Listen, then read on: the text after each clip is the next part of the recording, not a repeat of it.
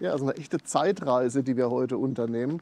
Nicht nur hier an der Gasolintankstelle in Bruchhausen-Vielsen, sondern auch mit dem Stern der Ausgabe 25 von 1969, der ein bisschen davon erzählt, was die Republik bewegt hat damals. Also zum Beispiel die Frage, die Männer dieser Welt, der italienische Mann oder die Heinz-Rühmann-Story. Aber auch, ganz klar, 4 Mittelklassewagen oder Kompaktwagen, die den Antrieb vorn haben. Das war damals was Besonderes. Und einer davon war der Fiat 128. Und der wird hier vorgestellt als der Albtraum für Käfer.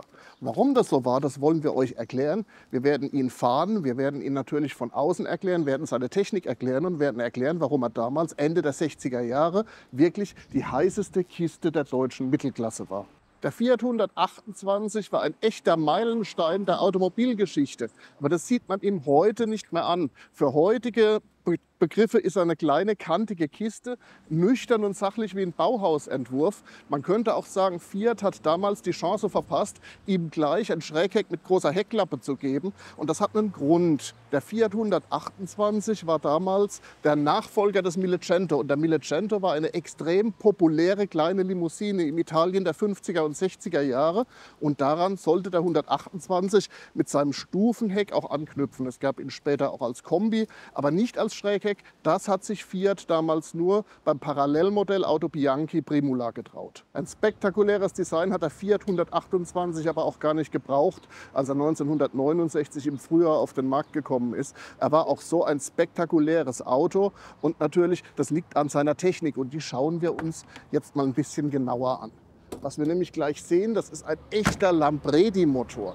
Aurelio Lambredi, den kennen hauptsächlich die Ferrari-Fans für seine legendären V12 Sportmotoren aus den 50er Jahren.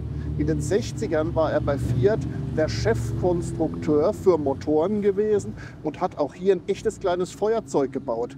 Einen kurzhubigen Motor mit oben liegender Nockenwelle, eine echte kleine Drehorgel, die viel Spaß macht, die hier quer eingebaut ist mit Vorderradantrieb und damit das Layout aller Kompaktwagen der 70er Jahre vorweggenommen hat. Das war also wirklich eine Pionierleistung Ende der 60er Jahre und im Grunde die ganze Automobilindustrie folgte diesem kleinen Fiat 128.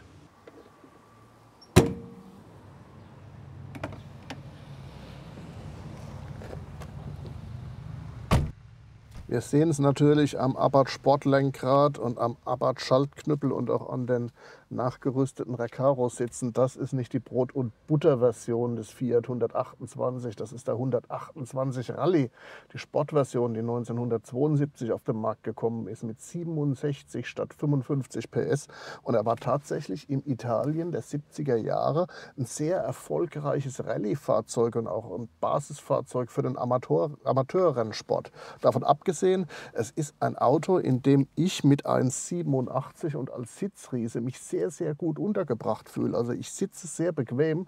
Man darf nicht vergessen, der Fiat 128 ist kürzer als ein VW Käfer, aber er ist eigentlich nicht weniger geräumig, ganz im Gegenteil. Und was heute auch auffällt wo einem die modernen Autos mit ihren hohen Gürtellinien einmauern, diese niedrige Gürtellinie und die großen Glasflächen. Das heißt, es ist ein sehr heller Innenraum, der überhaupt nicht kleinwagenhaft wirkt. Und auch das zeigt natürlich, wie wegweisend damals der Fiat 128 zu seiner Zeit war, als er vor fast 55 Jahren auf den Markt gekommen ist. Ja, Tacho bis 180, roter Drehzahlbereich ab 7000. Das sind ja schon mal ganz eindeutige Versprechen. Jetzt schauen wir mal, ob der Fiat 128 wirklich so gut fährt, wie alle Tester damals geschrieben haben. Bisschen Choke vielleicht. Und anschnallen natürlich. Es gibt natürlich schon Automatikgurte. Anfang der 70er Jahre war das ja keineswegs selbstverständlich. Jetzt gucken wir mal, wie er klingt. Oha, toll. Sehr schön.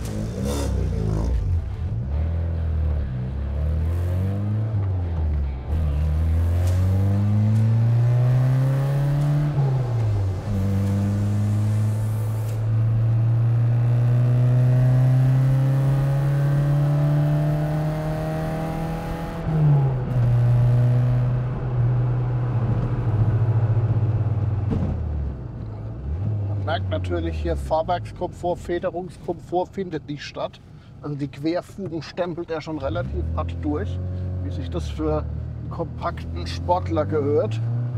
Lenkung natürlich ohne Servo. Auch da arbeitet man relativ hart und man muss die etwas indifferente Schaltung und die wahrscheinlich schon ein bisschen angegriffene Getriebesynchronisierung überwinden. Am ehesten durch Zwischengas und Doppelkuppeln.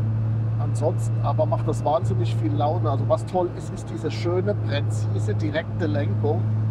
Und er liegt einfach unwahrscheinlich neutral.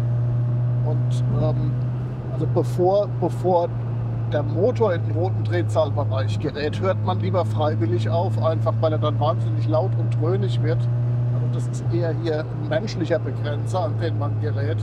Aber wenn man sich vorstellt, die Leute kamen damals Ende der 60er Jahre aus dem VW Käfer mit 34 oder 40 PS, sind auf so einen Fiat 128 umgestiegen.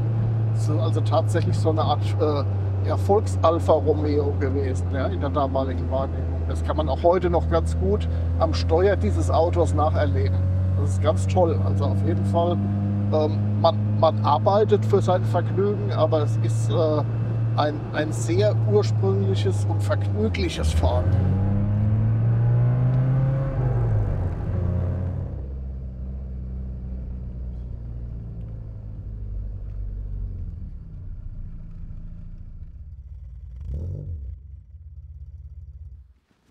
Ja, der Fiat 128 ist wirklich alles, was der VW Käfer damals Ende der 60er Jahre nicht war.